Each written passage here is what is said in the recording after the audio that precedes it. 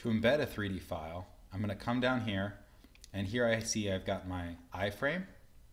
Iframe is the exact same embed code that you would use if you were embedding a YouTube video, except this time it's a 3D viewer.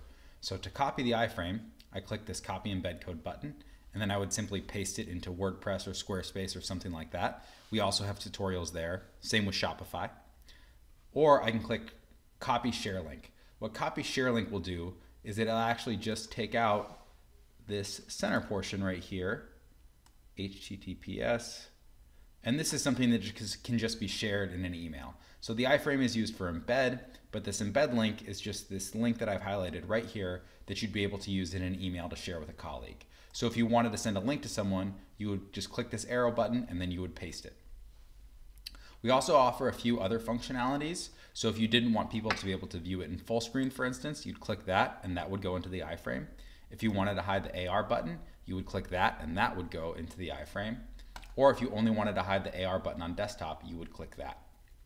Domain source allows you to track on our analytics page where this is being viewed. So in this case, an example would be VNTANA.com, and I'd be able to track all the views on VNTANA.com specifically versus if someone sent it in an email, for instance.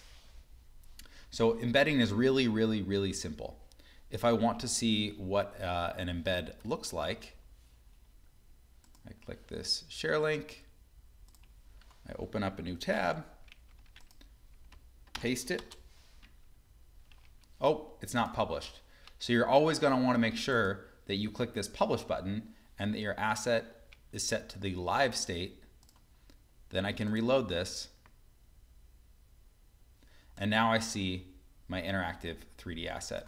Notice that I don't see a full screen button and I don't see an AR button. That's because these options were checked down here. If I get rid of all of those, click the copy share link again, paste it,